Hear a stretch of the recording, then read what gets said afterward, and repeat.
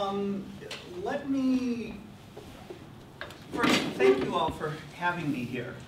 It's really nice to be in a room full of Gnostics and, you know, the occasional Hermeticist and whatnot. I know that you're quite a collection here, to say the least. And my talk should hopefully intersect with a number of people's interests in all of these matters. It's titled The Four Elements, The Four Humors, Wonder Woman, and Timothy Leary. Now, by the end of this talk, you will see how all of those are tied together, okay? Which has been one of my joys to sort of discover and uncover as I've been looking into some of these topics. How I come to be looking at these odd things, I'm an initiate of the Hermetic Order of Chicago, now the Hermetic Fellowship, which has both Golden Dawn and Modern Wiccan lineages. My teacher considers herself a Hermeticist, although now she's doing Chinese Neidan exercises because she's also an acupuncturist. I'm also an astrologer. If you want, you can tune into my YouTube channel. It's called Astro Aspects, and I give you a sample chart for each day telling you what's going on astrologically for the day. I've got over 700 videos up. I used to do it every day. Now I do it for every 4 days. I'm also a psychotherapist, clinical social worker with masters in social work from the University of Michigan, go blue, and trained in Ericksonian hypnosis and neurolinguistic programming, and I throw in internal family systems and a whole bunch of other fun stuff like that. So I've been digging around these things, as well as a friend of mine says, I collect religions. And so I've been digging into religion since, well, I was reading The Way of Zen in 7th grade. But in this crowd, I'm sure that's not unusual. So I know that this is a crowd of a lot of seekers and intellectuals, and who else has 5,000 books in their library? Yeah, okay, yeah, I knew it. I knew it. You people. Yeah. We'll get you there. With some of the bookstores in Chicago, we'll get you there. So let's start off by talking in general about who are some of the people that I'm going to be talking about just briefly, and then I'll go into it longer because I have their pictures there. There's Hippocrates, considered the father of modern medicine, although some people would debate that historically. There's William Marston, who is one of the more fascinating people that you will find, I think, and I will be introducing you to him since probably no one knows who he is here.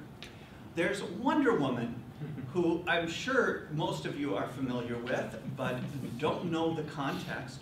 And does anyone here not know who Timothy Leary is? I met him once on an acid trip. Timothy Leary was very famous in the 1960s. He was the professor who was kicked out of Harvard for experimenting with first mushrooms, which he did legitimately, and then LSD. And at one point, God bless him, Richard Nixon called him the most dangerous man in America.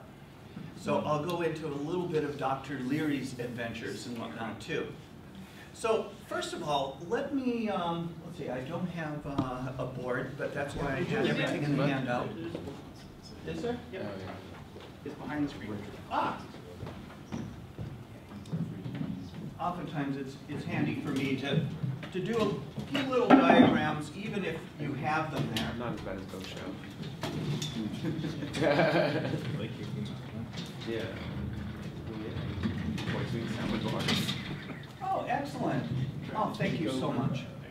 Yeah. Whoa! A farm in Portland. Yeah. Hey! We're doing well here. That's how gravity works. Yeah. For those of you that needed a refresher. Okay. So, The man behind the curtain. Pay no attention. Yeah. I'd like to start off with something about as basic as you can get for where the ancients saw things. Now, a lot of people think of you know, the elements. And if they're modern and chemists, they think of the 100, extra 100 or whatever, gold, silver, iron, and whatnot. But in ancient times, there were the 4 elements, air, earth, fire, and water. But there were principles that were even more basic than that. And this is actually going to be the start of this whole system that I'm going to talk about. And I'm going to relate it to Timothy Leary and Wonder Woman and actually modern business consulting, if you can believe that. All right? First of all, we have, up here at the top, hot. Down here at the bottom, cold. Over here, wet. And over here, dry. Now, it's sort of arbitrary. You could put hot at the bottom and cold at the top, I suppose, but heat tends to rise, so we put it up there.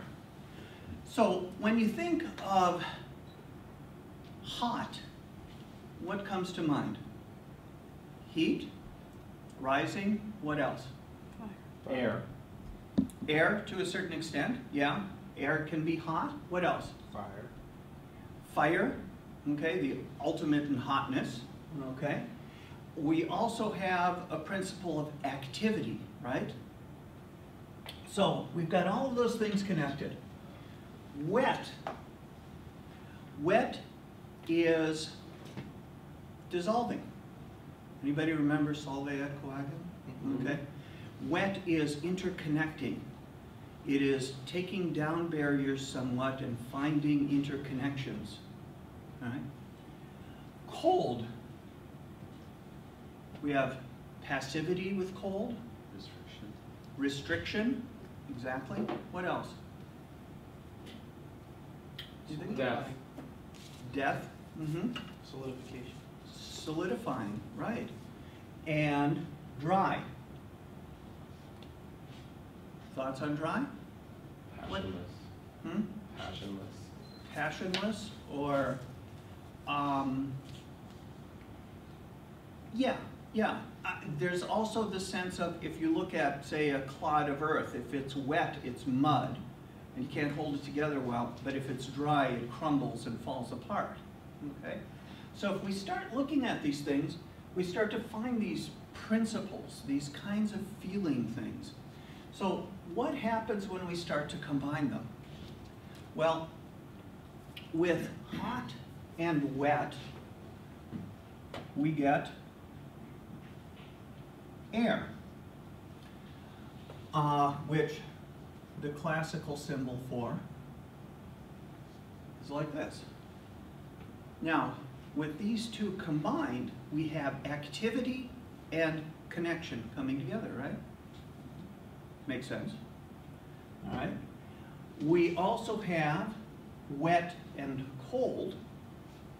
Any guesses as to which one? Water. Water. Water, yeah. And we have the downward pointed triangle for that one. Over here, dry and cold. Earth. Earth, yeah. Pretty simple, pretty basic. And up here, we of course have fire. Now, this combination, there was some debate about the specifics of these things between the Stoics and the Aristotelians and whatnot. But for the most part, the ancient world saw these as the basic principles. You know, if you have, and everybody and everything was made up of different combinations of these, right? Okay. So this goes back to Greek times. Pretty simple.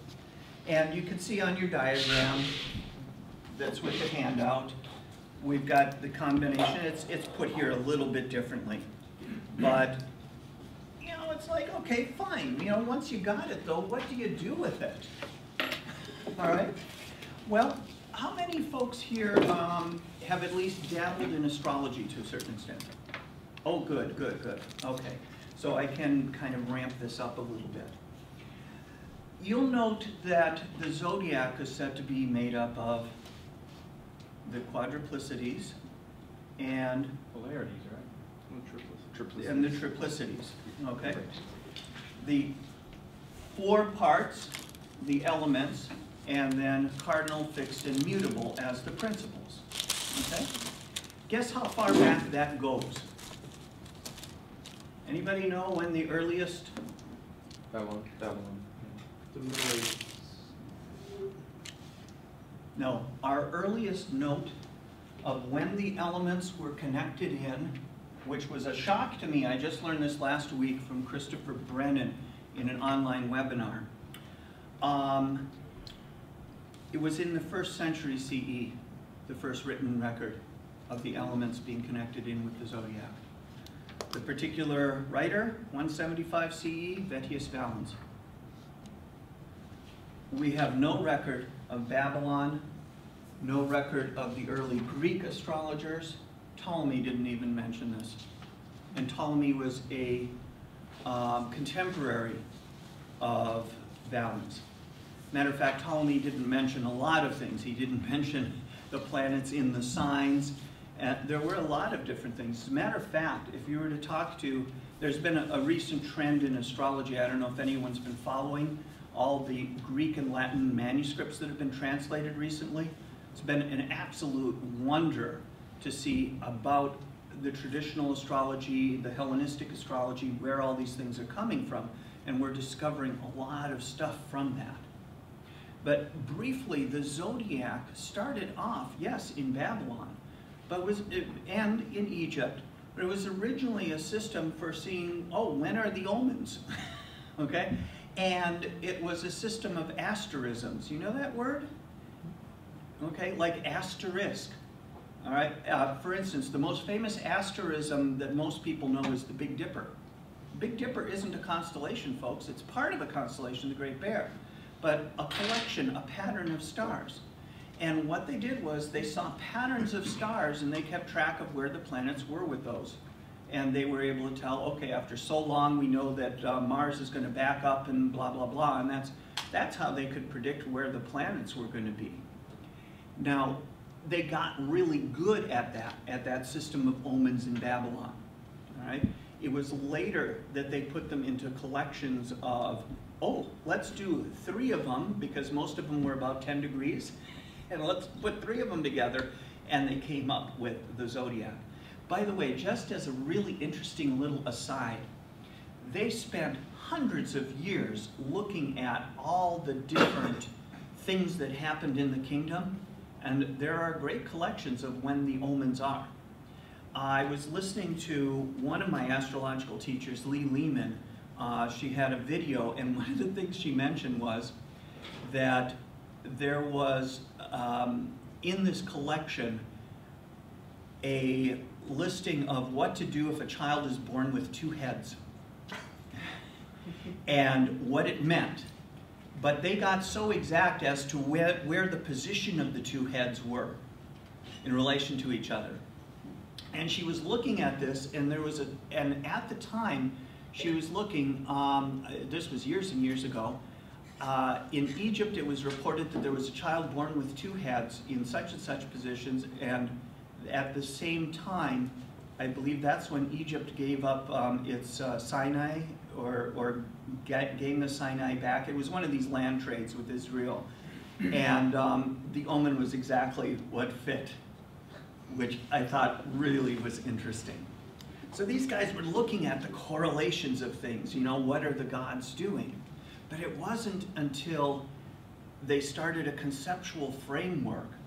And as near as we can tell, Van Lins was the first to write it down, but later on, but it was probably from some earlier sources, and we've lost some of those manuscripts and such. Okay?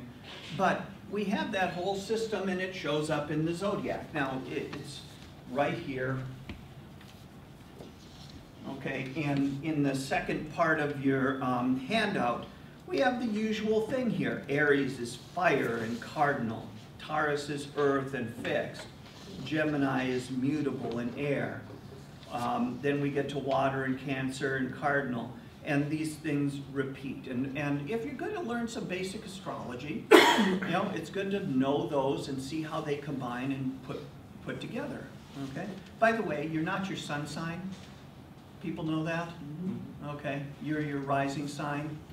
You know, sun sign astrology was invented in the 20th century to sell newspapers. Okay? So if you want to get better results from your daily horoscope, number one, don't do daily, do weekly or monthly. Okay? And look at your rising sign, not your sun sign. You'll get much better results. What's the difference? What's the difference? Yes. The sun sign sold newspapers because it was really easy to tell what your sun sign is based on your birthday, because the sun is so regular in its orbit. So on March 17th, my birthday, yes, I thought I was Irish until I was about 5, the sun is at about 26 degrees of Cancer, more or less. You know, there's a little variation. So it'll always be that, so people will know, oh, I'm a Pisces. But at 4:44 a.m. in Hancock, Michigan, it was 26 Capricorn rising. So it's much more individualized if you look at your rising sign. And according to the ancients, that's where the soul incarnated. You went through the planes from the realm of the stars, and as you went through each of the spheres, you were more or less imprinted with what was going on with that sphere, finally coming out in the east and incarnating through the ascendant. Okay. Your ascendant is the sign that's on the eastern horizon. On right? the eastern horizon. Okay. Ascendant, Yeah. right? Mm-hmm. Ascendant. Right? Ascendant, yeah. The opposite of that is called the descendant, which is the gates of death. And then the other points in the horoscope that are considered important are the midheaven, what was assigned directly south, and then the IC, which I always mispronounce. You probably know Latin better than I, some of you. Imum Coeli? Celli. Hmm? Celli. Celli? Yes. Yeah. Oh, okay. Latin's weird. Yeah, I know. Yeah, that's why, one of the few reasons why I tried to learn Finnish when I was in college. The only thing Finnish has going for it is it's totally phonetic, but otherwise there's 15 cases and 200 ways to inflect verbs. There's even 2 different words for what. Ask me about it sometime. In any case, but it is phonetic. So we have this archetype of the zodiac, which wound up being really handy for a lot of different things. And really, personality astrology wasn't really done up until the 20th century. You know, when people looked at your chart, they saw that, oh, the 3rd house was your brothers and sisters, not your ability to communicate as in modern astrology, okay? 7th house was not you, your business partner or your life partner, wife, husband, whatever. So what wound up happening, which actually works, I know, I've done it, is in the 20th century they said, oh, let's take this as a template for the whole person and their experience. But you were seen as that rising sign, as that ascendant, all right? And what you were seen as was your planet, okay? So I am Saturnian because Saturn rules Capricorn. So that's where our terms jovial, Saturnian, Mercurial come from. You know, if sun sign astrology would have been more common, you would have seen references in Chaucer and such to, you know, the Piscean, this and that. But no, they were more talking about the planets and everything. By the way, anybody interested in Chaucer and his interest in astrology, there is a dissertation online called Chaucer's Solar Pageant, where the fellow shows how Chaucer was going through, it's either the planets or the zodiac, no, it would have been the planets, through the zodiac. And he goes through the zodiac signs in the Canterbury Tales, giving examples of each one. But also, Chaucer was the first person to write a treatise in English on a scientific instrument. He wrote how to use the astrolabe. And that's the first record we have of anything written with those kinds of instructions. First how-to book, yes. We'll get later to the first book in occupational medicine. So, in any case, if you're going to study the Western mysteries and this whole esoteric tradition, it's good to see that there are so many astrologers in the room, because you see so many references to the whole idea of the religion of the stars and as above, so below, and all the rest. So that became imbued with the 4 elements, as I said, probably 1st century BCE, but Valens talked about it in 175 with his writings. So we have this kind of grafted on to the zodiac. So how does this then fit into the humors and personality and that sort of thing? Oh, well, let me mention one other thing, which brings me to the diagrams below. You folks are probably familiar with, you know, the Sun rules Leo and Jupiter rules Pisces. And by the way, Neptune does not rule Pisces. Outer planets, please, please, please, Uranus, Neptune, and Pluto do not rule signs, okay? If I'm going to be dogmatic about anything, I will be dogmatic about that. But those things were interconnected. The rulerships are called domicile rulerships. There's another thing called the exaltations, all right? Like Mars is exalted in Capricorn, okay? These things are called essential dignities, all right? But modern astrology only uses those first 2, the domicile rulership and the exaltation rulership. There were actually 3 others, and I want to just do a brief aside for you astrologers here because there's something really cool with how the elements intersect with the signs and how you can do something really neat with that. There's something called triplicity rulership. Now this is on the bottom of your chart, of the first handout. Triplicity rulers go by these elements. So if you look at the triplicity rulers table that I have here, you'll see Aries, Leo, and Sagittarius. We have 3 planets connected to them. Now you'll also notice day, night, and cooperating. What's with that? Well, one of the marvelous things that came out of our research into the Greek and Latin manuscripts is we forgot about an entire thing that was essential to horoscope interpretation. And that was whether it was a day chart or a night chart. Okay? Who'd have thunk? But whether the sun was above or below the horizon was considered critical, and it was so critical that it wasn't even written about much. It was kind of the soup that everybody swam in ancient times, so we had to infer about it. So for instance, Mars was a lot more malefic in a chart if it was a day chart. If it was a night chart, Mars was cooled down. And guess what? If you were born during the day, Saturn actually winds up being much nicer to you because Saturn's coldness wound up being warmed up by the day chart. And of course, if Saturn wound up on the same side as the sun, that was even better. And there's a whole book, this doctrine is called sect, planetary sect. If you want to get a nice little book or some write-ups on it, see the works of Rob Hand. Hand especially worked with some of this. He has some articles in the Mountain Astrologer. And if you go to Hand's website, he actually has a book on it. He's revised his thinking, but the basics are still there. So day or night chart. So take a look at this. The day ruler, day triplicity ruler, is the sun. Night is Jupiter. And the cooperating mixed ruler is Saturn. Okay? So we can go through the rest of these and go through the elemental rulerships, okay? They list the signs, but really this is fire, earth, air, and water. And they each have 3 different planets. So what do you do with that? Well, number one, if you have, say, the moon in a night chart and the moon is in, Virgo, you actually have a moon that can manage to do things competently. Because the ancients saw the planets as either able to perform the task, performing the task, but then falling apart and destroying later, or preventing the task. And the task was whether it could do what it needed to for the house that it ruled. Okay? So think of older astrology as being more house-based, because they were interested in those departments of your life. And could the planets that were running that section of your life manage things?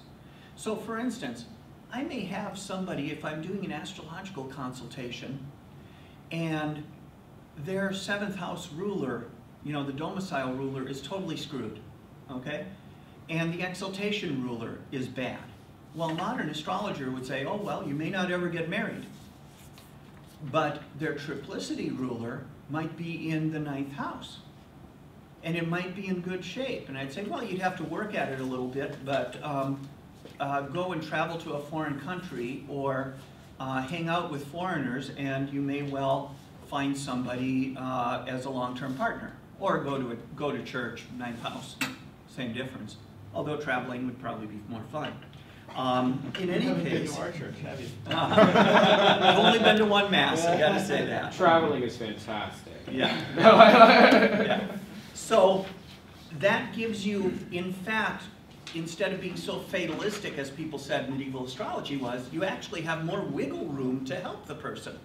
Now there were 2 other what are called essential dignities. There was the term ruler and the face ruler. I won't get into those today. But I want to tell you a really neat little trick you can do with this. If you're looking at a chart and you have, let's say, the 2nd house, and it's a night chart, and say you have a Libra in the 2nd house. Okay, the Libra is ruling the 2nd house. So it's a night chart and Libra is ruling your 2nd house. You can actually tell what the person's fortunes are in terms of their money and finances for each of the thirds of their life. And the way that you do that is, you go, oh, it's a night chart. So I start with Mercury, then that's going to be the first part of their life. The second part of their life is going to be the other light ruler, day. So you look at Saturn. And then the last part of their life in terms of their money, 2nd house, is going to be Jupiter. So you look at the conditions of those planets and you can see whether their fortunes will go up or down or whatever. All right? How is the thirds of the life determined? Then you use the medieval rules for figuring out how long a person is going to live.